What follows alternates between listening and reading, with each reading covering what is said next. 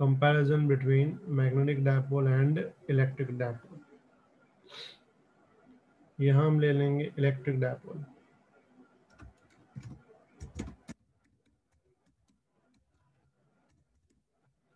और यहाँ ले लेंगे मैग्नेटिक डायपोल।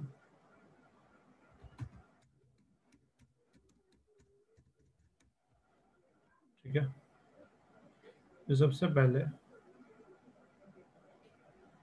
फर्स्ट नंबर इसमें होता है इलेक्ट्रिक चार्ज।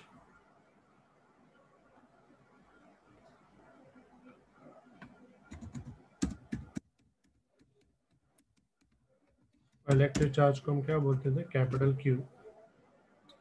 यहाँ जो फर्स्ट नंबर पे आता है वो है पोल स्ट्रेंथ, उसको बोलते हैं पी। मतलब जो काम इलेक्ट्रिक में चार्ज करता है वो काम मैग्नेटिक में पोल स्ट्रेंथ करती है। तो सेकंड आता है डायपोल मोमेंट। डायपोल मोमेंट क्या दिया था, P is equal to Q into 2a। फिर यहाँ पे आती है डायपोल मोमेंट।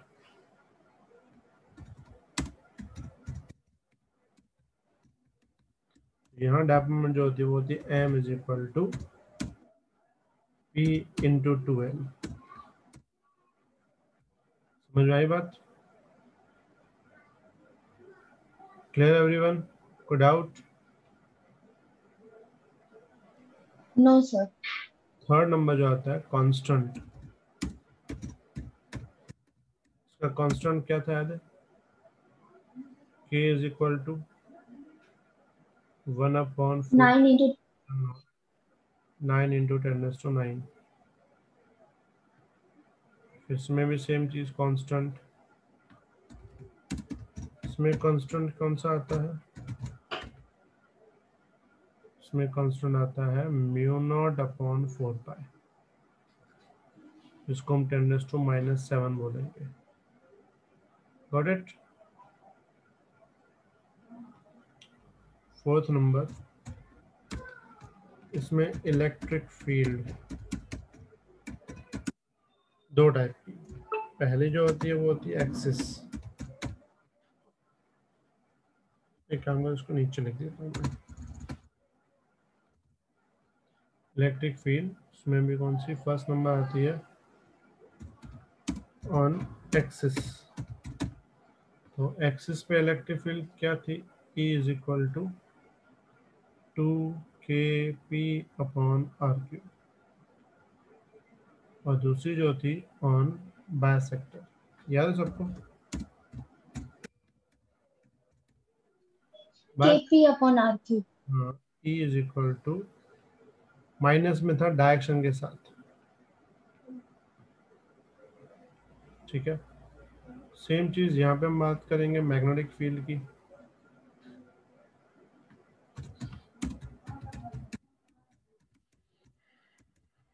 ठीक है, और मैग्नेटिक फील्ड भी दो होंगी। फर्स्ट इसमें भी ऑन एक्सिस। तो एक्सिस पे फॉर्मूला हो जाएगी B is equal to μ0/4π 2m/r3। और दूसरा हो जाएगा ऑन बायसेक्टर।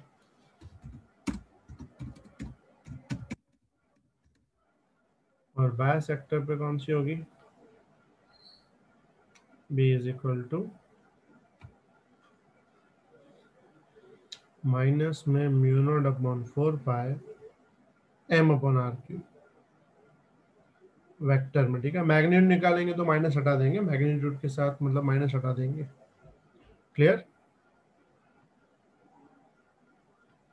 किसी को डाउट यहाँ तक? Yes sir. Five no number sir. Torque on dipole. तो टॉर्क ऑन डायपोल की बात करें तो तुम्हें शायद याद होगा, tau is equal to cross E. P cross, ये इसको लिखते थे PE sin थीटा। ठीक है, सेम चीज यहाँ पे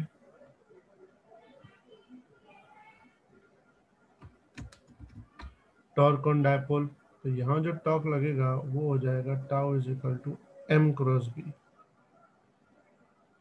इसको हम लिखते हैं एम बी साइन थीटा। है बात समझ में? Yes, sir. Yes, sir. Sixth term force. तुम्हें याद होगा इसमें हम फोर्स कैसे डिफाइन करते थे, क्यू ई, याद है? सेम इसमें भी हाँ फोर्स सर. क्या होगा,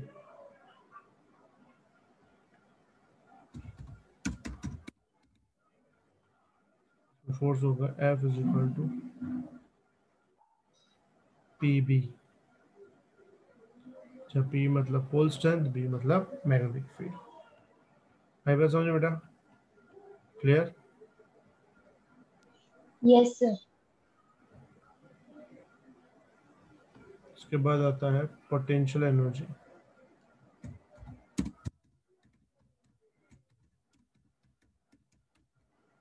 पोटेंशियल एनर्जी इसमें थी U is equal to minus P dot E, same इसमें भी आएगी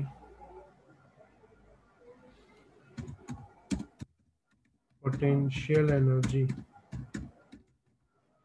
इसमें पोटेंशियल एनर्जी क्या आएगी, U is equal to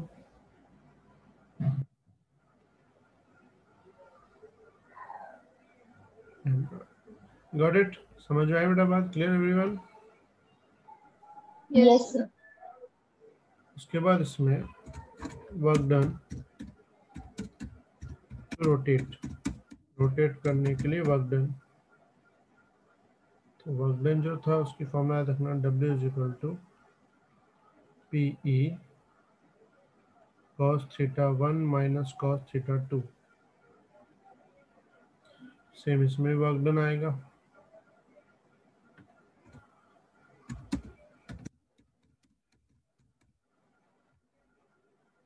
work done to rotate.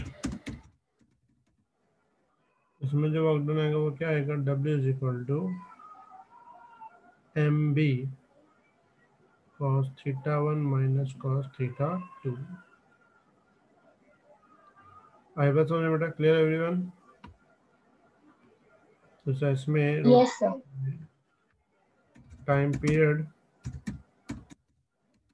और ऑसिलेशन, या फ्रीक्वेंसी ऑसिलेशन लिख देते हैं।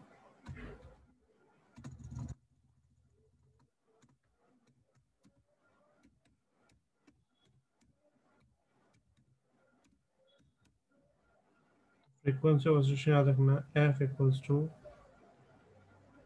1/2 pi under root P E upon I. ये मैं तुम्हें नेक्स्ट लेक्चर में डिराइव करवाऊंगा, ये अपनी डिराइव करना बाकी है।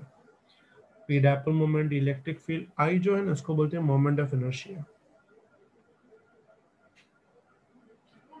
ठीक है, सेम चीज में आएगी फ्रीक्वेंसी ऑफ ऑसिलेशन,